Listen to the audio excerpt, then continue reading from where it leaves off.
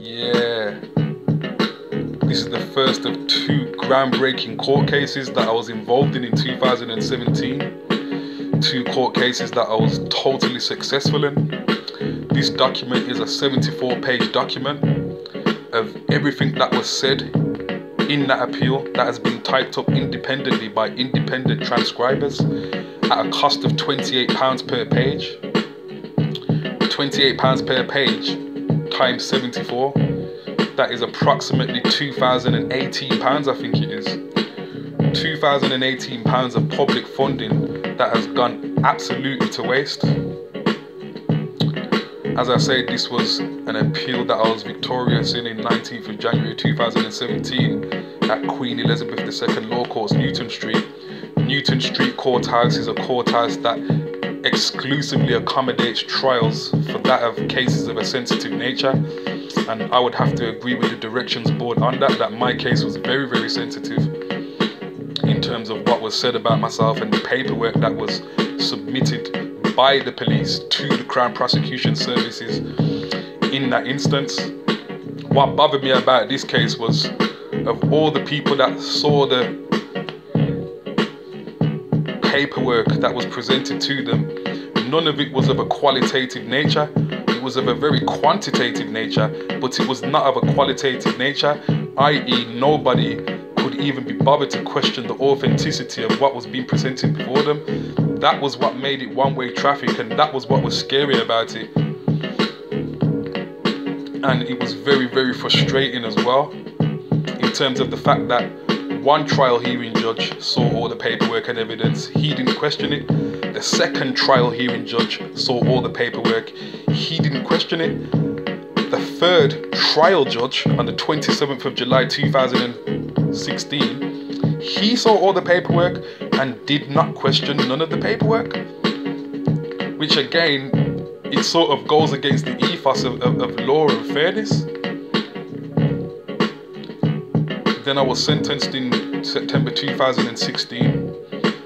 They sent that back to Birmingham for sentencing, for another 3 judges to look at this grossly falsified paperwork and evidence, another Crown prosecutor to look at this grossly falsified evidence, and another senior advisor to look at this grossly falsified evidence. So you've got like 6 judges in the first trial, 3 sets of prosecution and 3 sets of senior advisor, and none of them didn't question the authenticity of the work. The paperwork, excuse me. It took for me to appeal to the Crown Court of Appeal for another 3 judges, i.e. His Honour Judge Carr and 2 lay magistrates that were sitting either side of him, to come to the conclusion that the case just bore all the hallmarks of negligence from West Midlands Police. Why did it take for so much people to look at the paperwork for it to come to that conclusion? It just says to me that it's a common feature that I'm seeing amongst black men in Anglo-Saxon held strongholds such as England, Canada, the United States and Australia, is that when you're in the criminal justice system, you're fighting that system for at least 2 decades.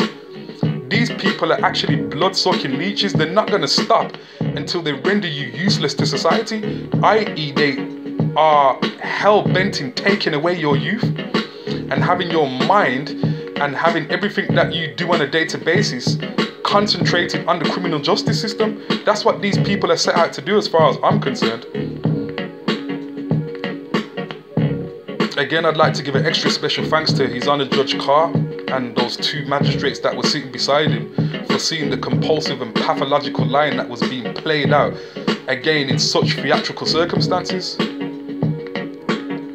Ruling Judge Carr, we have all had the benefit individually last night to consider the evidence in the case and have done so together this morning. The end result is that whatever our view, we cannot and have decided to be sure on the state of the evidence, and accordingly the appeals in relation to both of the offences will be allowed. Mr. Ricketts, that was my barrister in the appeal, I am grateful, Your Honour. Judge Carr, the senior judge in the trial, and the convictions quashed, thank you. Is there anything else? Mr. Soulsby, who is the prosecutor in that case, no thank you. I'd like to give a little bit of a shout out to the prosecutor, Mr. Soulsby, in that case as well, because there's things that he could have directed towards me in terms of me being cross-examined. He could have quite easily made it look like that I was guilty, But in fairness to Mr. Soulsby, that senior prosecutor, he didn't go about that route. He was probably one of the people that, one of those agents of the judiciary that looked at the paperwork and said that this is completely false, let's get this out of you. And with me winning that appeal, that has obviously enabled me to go and sue, or shall I say, make a claim for compensation and damages against the protagonists of that, which was West Midlands Police, because their role in that was of momentous proportions. Urugu's Enochs by Dr. Mwalimu Baruti.